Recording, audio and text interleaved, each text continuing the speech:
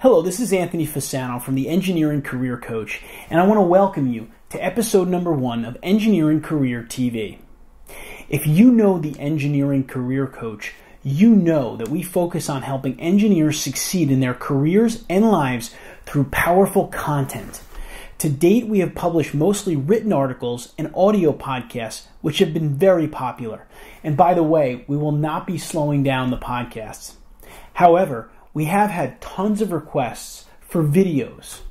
So this show will be yet another medium that engineers can get engaged on and find information to help reach your career and life goals.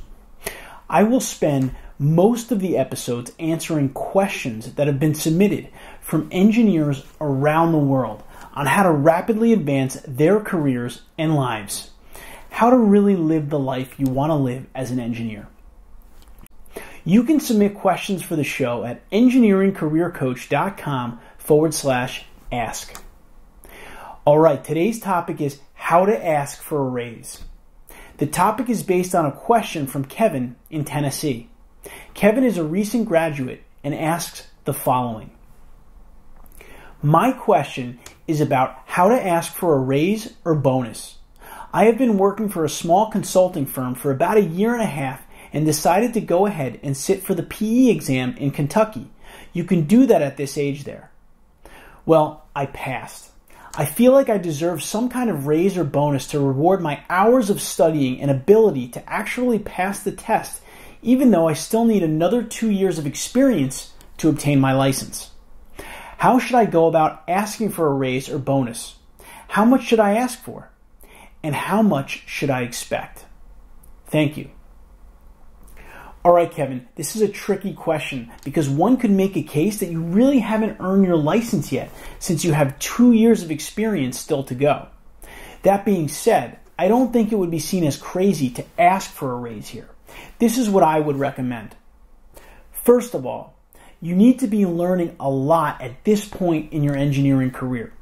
So if you are learning a lot from this company, there's value there, and you don't want to damage your relationship with the company this early on. So what I would recommend in this situation is more of an asking approach as opposed to a demanding approach. I might say something to my supervisor like, I just passed the PE exam. Now, while I still have to get another 2 years of experience before I actually get my license, I was wondering if the company ever rewarded employees for these types of career milestones, like passing the PE exam. See what kind of response he or she gives you, and then you can chart out your next steps.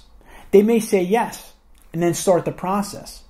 Or they may say no, and then you have to decide what's the absolute best next step is going to be for you, both short-term and long-term. And if they do say no, what I would recommend is that you put together an email request that has some data and some backup on why you think you should be rewarded. How does this action benefit the company long term? I think you can make a case for it, but you just have to be very careful because this is early on with this company for you. And you just want to learn. You want to keep that learning experience going for you right now. You don't want to cause any friction. Now, in general, for those of you out there looking to ask for a raise for whatever reason, again, I would go back to the value that you're bringing to the table for your employer. If you've brought in a lot of business, then you better be asking for a raise because you're increasing the company's bottom line. If you've gotten a new certification or a credential, you can make a case for it, but you'll need to show the company how your action is going to benefit them monetarily so that they can justify giving you that raise. I do agree that most engineers don't ask for a raise when they deserve one. But there's also people who ask for raises too often when their actions may not have brought about any financial benefits for the company. So keep that in mind. If you're going to ask for a raise or a bonus or even a promotion, your company needs to understand how your actions have and will benefit their bottom line going forward. I hope you found the first episode of Engineering Career TV helpful. Remember, you can go to engineeringcareercoach.com/ask and submit your question.